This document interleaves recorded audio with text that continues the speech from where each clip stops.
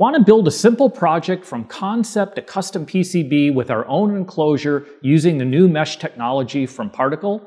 Well, check out this series of videos starting with our overall system architecture and benchtop prototype using the Argon, Xenon, and the new Particle Workbench development environment.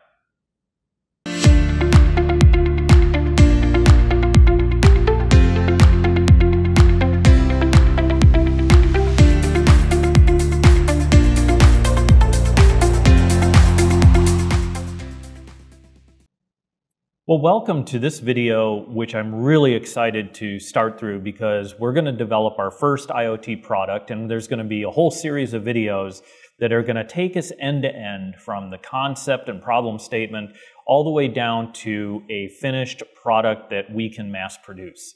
So let's get started. First of all, I want to talk through the build stages that we're going to go through as a part of this. And the first thing we always want to really start out with, once we've got our problem statement and we know what it is we want to build or what it is we're trying to solve with our product, is some type of a system architecture or block diagram. And then once we've got that laid out, I typically move right to picking out the various parts and pieces that I think we're going to need to build and actually build a benchtop prototype. Once we've done that, we're going to do firmware development and actually get software running on this hardware, on this smart device, and make sure that everything works as expected.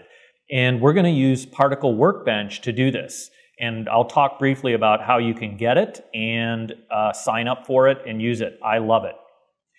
Also, we're going to create the enclosure for our benchtop prototype, and that'll be using Onshape. So Onshape is a 3D modeling tool that's available on the web, and you can use it from home as long as you're not using it to build a business or to do something commercial. As it's non-commercial, I believe it is free for you to use. And what I love about Onshape is all of its capabilities. You don't have any software that you need to install, and you can even use it on your iPad or iPhone. I've actually been modeling using it just sitting at a bus stop. And I think you'll find it very impressive. Once we have an enclosure, we're going to need to print it, and we'll use a 3D printer to do that. I have a couple here in the lab. We have Dremels, which are awesome, and we also have a Lulzbot Taz 5, which I love as well because that's a dual extruder, and that will allow us to print things with support structure, and we can have one of the filaments actually be a dissolvable filament that we can just dissolve in water, because I really hate cutting out support structure. We're going to need to do communication testing because this product that we're going to talk about is actually using mesh networking, and it's going to need to communicate over several distances, large distances, relatively large distances, and also through walls and so forth. So we're going to need to do that. And also, one of these devices is not going to be able to be plugged into power all the time. So it's going to need to go to sleep, and we're going to have to manage all of the sleep modes, both in the firmware, but also we want to measure all that and see how long it's going to last on a battery. Of course, once we get through all that, then we're going to think about going to getting a PCB built. And so we're going to do the PCB development right here in-house. I'm going to recommend that we use Eagle. Primarily because Eagle, although you do have to download software for it and it is a subscription, it's relatively inexpensive for 2-layer, 4-layer boards, and it has a huge community. And I find that a community that's large is sometimes critical for us to be able to research if something's not right and get something working quickly. So we'll be using Eagle for our schematic design, and of course we'll be using Eagle for the printed circuit board layout. And then of course we're going to actually make the prototype boards right here in-house. So we have a Voltera V1, and I'll have the link down in the description for that as well. And that's where we can literally print, almost like a 3D printer, silver ink onto a substrate, which is the printed circuit board traces and so forth. We can do vias with rivets, and we can actually use solder paste that goes down by the Voltera and place the parts and then reflow them. So I'm excited to show that in a video as part of this process. And then, of course, once we've done our printed circuit board, we're going to need to go back and redo our enclosure, because now our enclosure isn't enclosing the benchtop prototype, it's enclosing our new device that's much smaller footprint that uses our new PCB, and we'll use Onshape for that. And then we're going to want to look at, what if we want to build 50 of these in-house before we go out? And so we can do that. We can easily 3D print 50 enclosures, I think, as we talk through this. We'll be using a benchtop desktop pick-and-place machine to actually do this. And I don't have it yet, but by the time we get to this, I hope to. And then finally, we'll need to do some product costing. What is this product going to cost once it's over 1,000 units? And how would it actually be built? What are the design for manufacturing issues associated with it? And how can we do it as an injection molded piece? And I really like Fictiv for this. And so we can talk about who they are and what they do and the services they offer and work through that process. So in this first video, we're going to start out with our problem statement. We're going to work on our system architecture.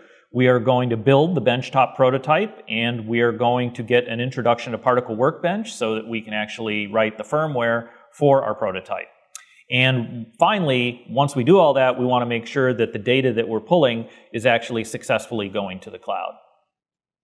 So let's talk about what problem I'm trying to solve. So where I live here in the city of Chicago, and I live near the lake, and I'm in a condo or high-rise there. And one of the things I find is, I'm not sure what I need to wear when I head out the door. And I usually don't really think about it until I get to the coat closet and I'm like, damn, I don't know what the temperature is outside. And of course, I could get back in out of the coat closet and back in the living room and ask Siri what the temperature is, but Siri's going to tell me what the temperature is at O'Hare, which is not where I'm even close to, and temperatures can vary quite a bit along the lake, both warmer in the summer, cooler in the winter, and so forth. I want to know what the temperature is right outside my condo. And so that is the problem statement that we're going to solve. And this is the system architecture that I've sort of put together for this. So first of all, over here on the left-hand side, we can see that we first of all, I'm sort of predefining that I'm going to use the particle ecosystem. So I'm using the Xenons and Argons for this. And if you're interested in how to onboard these devices and get them started, I have videos that I will link to that will take you through that. But these are the new products from Particle that are doing low-energy Bluetooth mesh networking. And what I love about that is that if I have a low-energy Bluetooth device, such as this Xenon here, and it's communicating, in this case, with a temperature sensor, and we'll talk a little bit about why I picked this temperature sensor going forward. But the point is that if this Xenon gets this information and then it has to go over back here to the Argon is actually in my coat closet. So in the coat closet, I have the Argon, and it's talking to basically some type of display. In this case, I have the SSD1306, which is basically an OLED display, but it could be any type of display that we wanted to do. And this device is always plugged in, so it's always got power. And this is where I walk into the coat closet, and I just literally, the display right there shows me what the temperature is outside.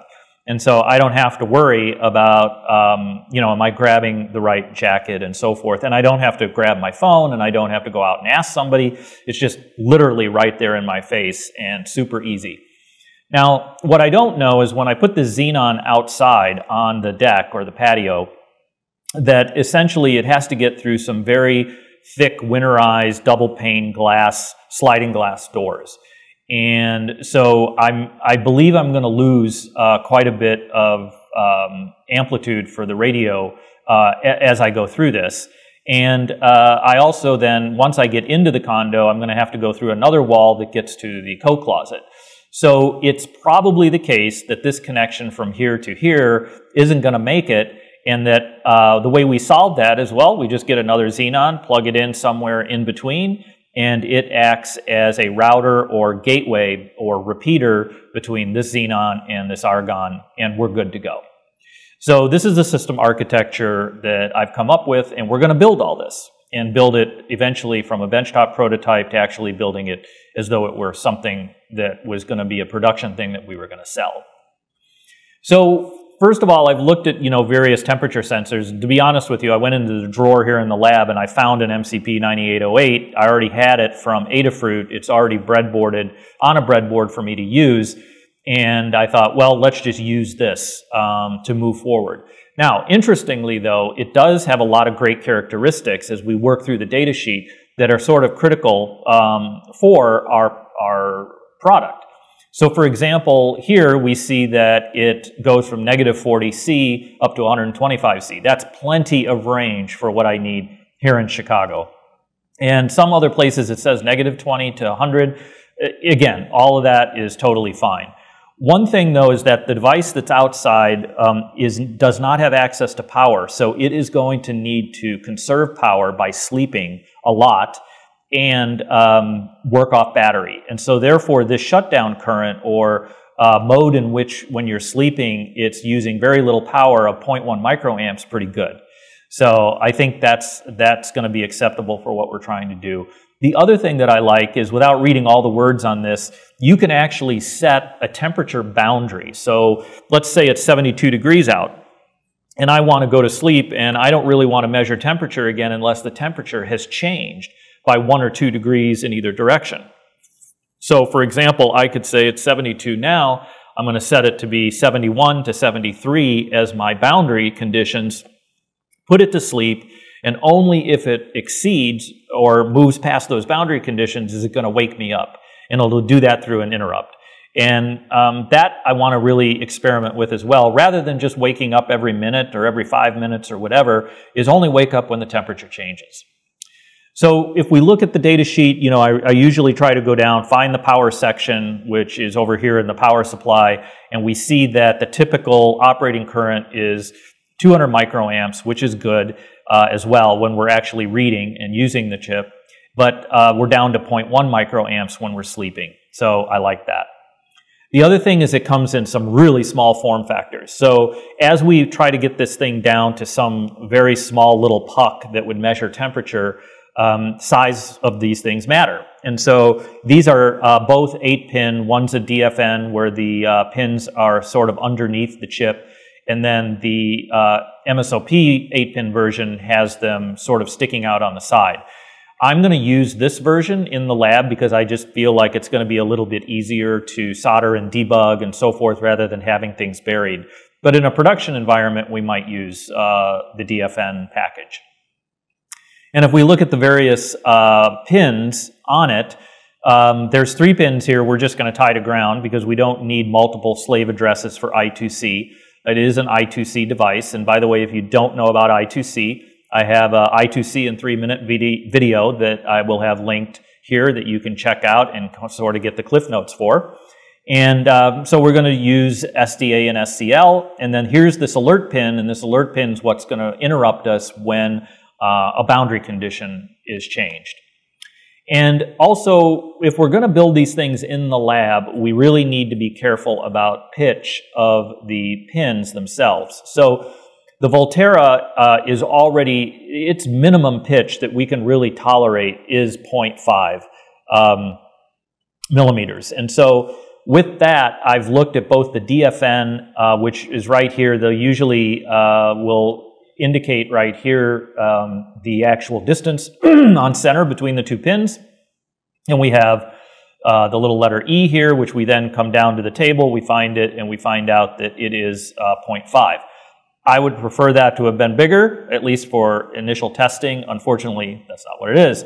The other one, interestingly, the MSOP version is not any different. It's also 0.5. So we're going to work through that, and I don't like to build things where I'm right on the edge of the limits of the tools that I have, but we'll give it a try and see where we get.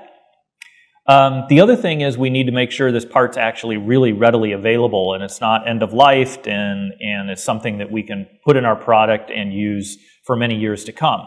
And I love Octopart. So I go to Octopart to search all my parts. What I like about it is it gives you the part from multiple distributors, and it'll also tell you what their stock is, what your minimum order quantity is, and then it gives you a feel for pricing. And we can see what it prices out if I'm just buying one versus what if I bought 1,000 or 10,000. The other thing I love about it is I can create my own bill of materials right in the website. So I can start adding this in with resistors and other things that we need, add them all to the same BOM, and it will price them and source them for us. And don't forget CAD models. This is awesome. So Octopart is providing 3D CAD models that we can pull right into Eagle, and then Eagle can generate a 3D model of our printed circuit board, which we can then pull into Onshape and put it into our enclosure. It's awesome. And finally, I want to give you just a little bit of if you don't buy these, I think you're crazy, because I found these on SparkFun. These are LEDs that you use, you'll just grab an LED and you're going to plug it into your device, and you just want to see if something's working. Is it lighting the LED? Maybe your LED is used to indicate an error, whatever. And you always have to grab another resistor, because you need a resistor in series with the LED so that you don't burn the LED out. Well, these guys don't need resistors because they have them built in. So this is awesome. It's a great time saving, and I don't think it adds much more to the cost. I haven't compared it to a standard LED and a resistor, but my time is worth something, and this is the way we're going, and so we're going to use these in our benchtop prototype. So with that, let's go get that benchtop prototype started. Let's get Particle Workbench up and running and build our first temperature measuring device.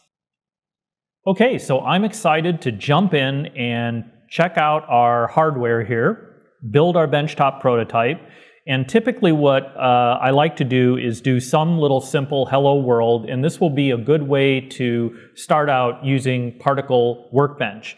So first of all, if we look here at the Xenon, this Xenon is actually already part of a mesh network, and I will have some link to some videos where we put the Xenon on the mesh network so you can see how that works.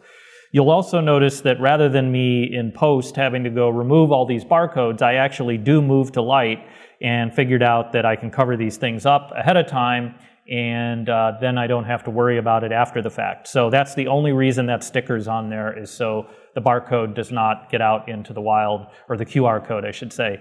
And I've been advised by Particle it's a potential security risk, so I am going to cover them up. So in this case, it's breathing cyan, and it's part of the network. And let's look at the screen here and start out with one of the things that I wanted to show you, which is Particle Workbench. So if you just type in Particle Workbench into Safari, you will come up with this web page. Now this web page is where you want to go to get your preview, and so you'll need to sign up. It will take potentially a day or two for them to get back to you, but once you're signed up, you will have an email that you're part of the alpha and beta testing, and you will then get the links to 3 files that you are going to install in Visual Studio Code. And I'm a really big proponent of Visual Studio Code. I think that it's fabulous that Particle is moving and creating a development environment for VS Code. VS Code, in my view, is one of the most popular development environments, both for Mac, Linux, and Windows. And with all of the extensions, I think it's just, it's a great way to go if you can. So visual, thumbs up, big thumbs up to the Particle folks for doing that. So what I'm going to do is, the way I typically bring up Visual Studio Code once it's installed is I just type code, and this is where it will pop up, and this would be what the first screen might look like. And when you're going to install those files, I'm not going to go through it here, but you can go to the extensions, and then you click on these 3 dots, and over here you say install from VSIX. And you're going to do that 3 times for the 3 files that they give you. You want to reload each time. And when you're done, you will have the whole tool chain on your computer, and you'll be ready to go. And at this point, we want to create our first particle project. So we can do Shift-Command-P, and you'll notice that we get the particle commands that we can pick from by just typing particle, and it will just filter down to those. And I'm going to do Create New Project. And it says that we should give it a folder name. So we're going to come up here, and I'm going to basically create a new folder called Xenon Temp and open that folder.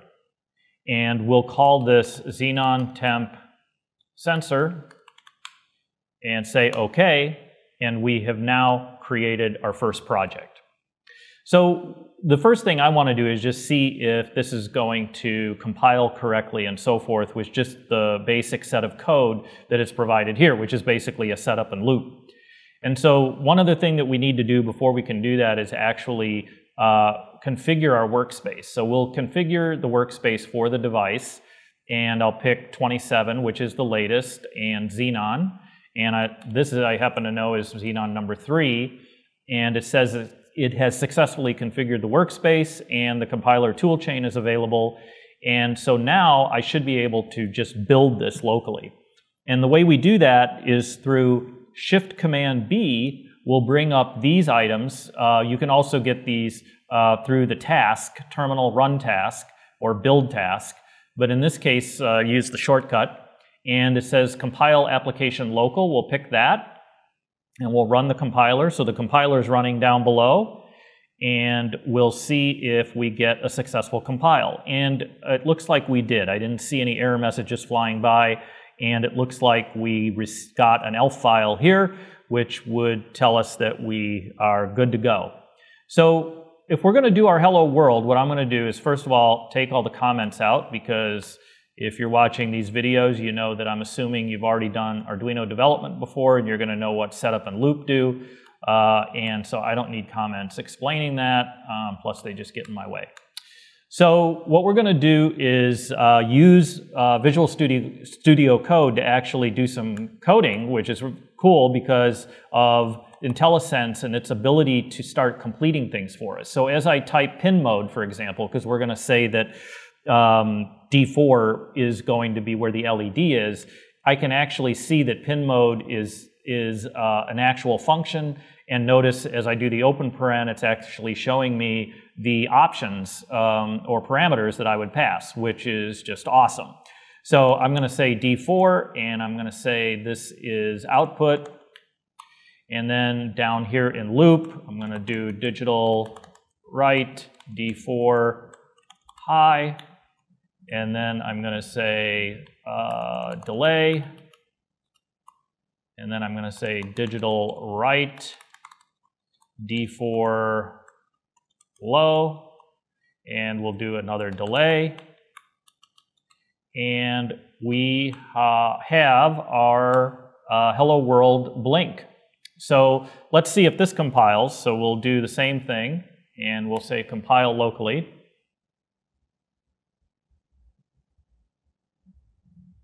And it's good. It looks like we have a good local compile. So the next thing is we want to be able to download this onto this device. And to do that, this needs to be in DFU mode. And putting it in DFU mode normally is kind of a pain in the butt, because you have to put both fingers on the reset and setup and go through this process of kind of manhandling the device to get it into that mode. But I'm going to show you a trick. If you go over to the terminal and you say ls dev cu star, you're going to see that there is a USB modem with a number, which actually turns out to be the same number most of the time. You can't always be confident of that, but very close. And notice that I can go up here and I can actually enter a command that tells that USB serial port to go to 14400. And when I do that, the firmware detects that and puts it in DFU mode. So now we've put it in DFU mode. Just by doing that, I don't need to actually handle the device to do it. Now I can go back and do my build command, and I can say flash locally. And so we can watch what happens. It's going to download the code, and if we did it right, our light blinks, which it does. So that is our first use of Particle Studio, or Particle Workbench, I should say, and we have a hello world blinking light. So the next step is going to be plugging in our sensor. So here we have the MCP 9808, and we're going to connect it up and load a library. I'll show you how to do that, and away we go. So let's pick up from where we left off, and what I've done is, I know nobody really wants me to watch me wire stuff up, so what I've already done is wired up basically power and ground to the breadboard, and I've also wired up the yellow line for SCL and the blue line for SDA. And that you'll find in many of my videos. I try to stick to those, using red and black for power and ground, and then using other colors for other signals. I tend to do yellow for clock, and I tend to do a darker brown or blue for data. So we've left the LED in. We're still running that hello world. Now let's go in and add a library and see if we can talk to the MCP9808.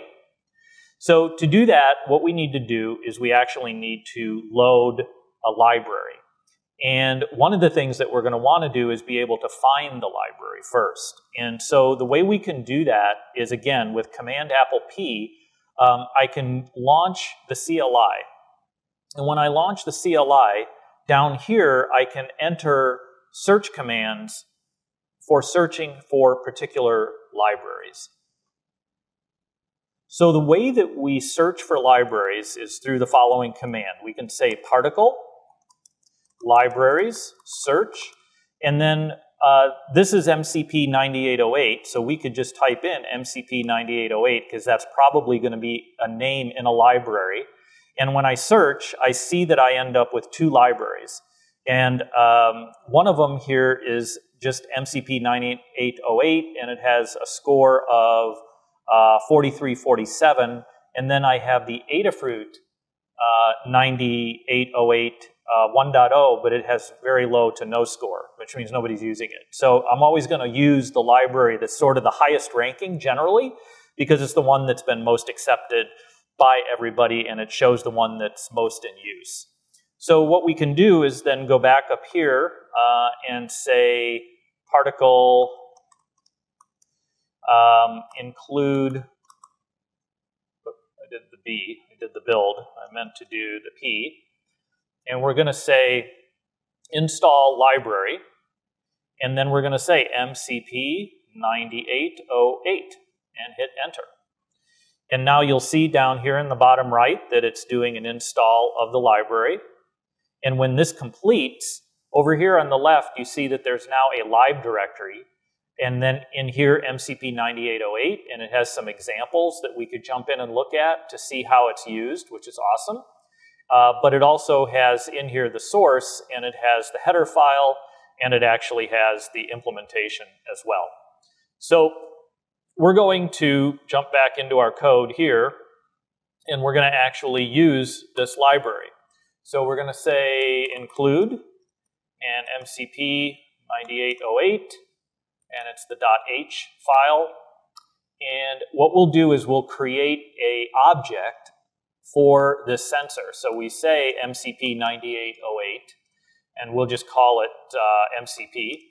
And that equals MCP9808 open close paren. So what this is doing is it's saying, so this is saying that this variable is of this type, MCP98, which is defined in the header file here, and that this is the constructor for the C++ class called MCP9808, and we're constructing it at this point. And we're not going to need to provide any parameters at this point. And then the other thing we're going to do is, since we're going to send some stuff up to the particle cloud, we're going to want to create sort of a string array. And in C, we can do this really as a buffer. We'll just call it buffer, and it's an array of characters, okay? Which would be like uint8t's. Now, one of the other things that we want to do is we want to be able to use the external antenna. You'll notice over here I'm using the external antenna off the Xenon. Now, at the time that this is being recorded in RC.27, there is no exposure to actually telling the Xenon to use the external antenna as part of its boot up process and so forth. However, Rick from support has given us all the way to do it ourselves directly, and it's really writing to two digital I/O pins that are not external that we can connect to on here, but are internal. And it turns out that you set the ANT-SW1 to a 0, and you set the ANT-SW 2 to a 1. And when you do that in your setup, when this runs, it's actually going to flip to the external antenna. And that's what we're going to want when we actually get into moving this away from the argons and putting it in the condo and trying it out and getting that distance. So that's, we can comment that as use external antenna. And then the next thing we want to do is we want to initialize or actually fire up the MCP. And the way you do that is we're going to start by just saying mcp.begin. And this is sort of a little, idiomatic expression that is commonly done, which is to say, we'll essentially, while the begin, so what happens is MCP begin will pass back a true or false whether it succeeded in talking to the device. And if it did succeed in talking to the device, it will go right on out of setup. Otherwise, it will try again in a half a second. And so that's a nice way to kind of fire things up. So the next thing to do would be to see if we actually leave this code, if we then download this code onto the device, we should be able to see if we get the blinking LED, which means I need to put this back. D4 is going to be an output. And why don't we compile this locally first? Let's just see if this compiles. So we'll run the compiler.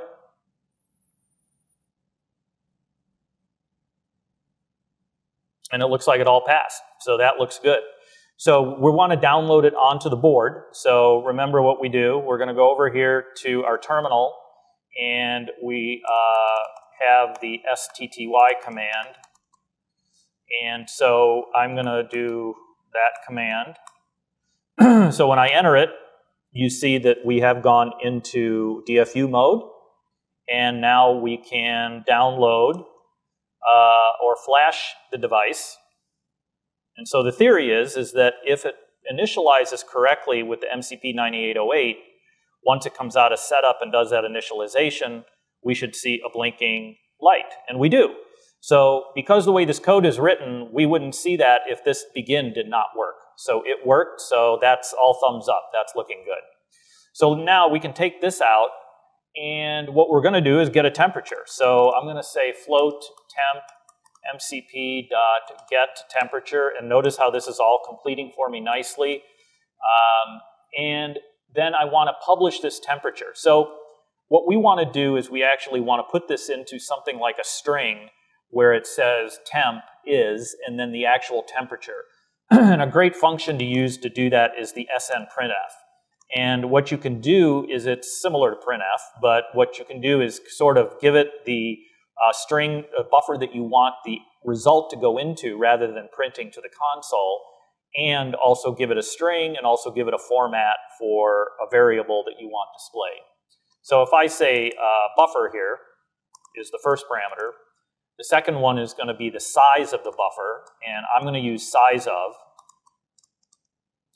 And that way, if we change this to a 200 or a 300, this doesn't change here. We don't want to hard code it again. And then I'm going to say temp is, and we'll say %f for floating point, and temp, which is what we got right here. Okay? And then we want to publish this. So we can do particle.publish, and we can say temp is the actual name of the message queue, if you will, that we're going to publish to. So if somebody else was subscribing to temp, they would be able to see what we sent. And we'll pass the buffer, and we'll do this, let's say, every 5 seconds. So again, let's see if this compiles.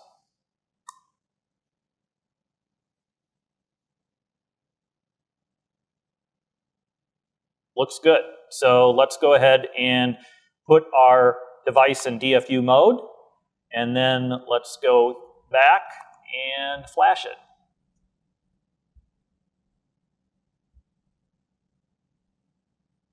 Okay, so now it flashed, and in theory, it's sending this data up to the cloud. And so what we want to do now is go in and log in and see if we see it. So we'll go here to Safari, and I'm going to say console particle IO. And I'm going to go ahead and log in.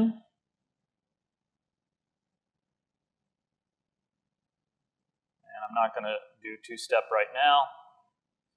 And here's Xenon 3, and if we click down into that, and we wait a few seconds, we should see a publish of temp, and we do. So it shows it's a little warm in the lab right now, 26.5 degrees Celsius, and it's sending it every 5 seconds. So this is awesome. We have actually now are talking to the MCP, getting temperatures, sending them up to the cloud, and so now we know what we can hook into with the Argon to get the temperature and display it on a display.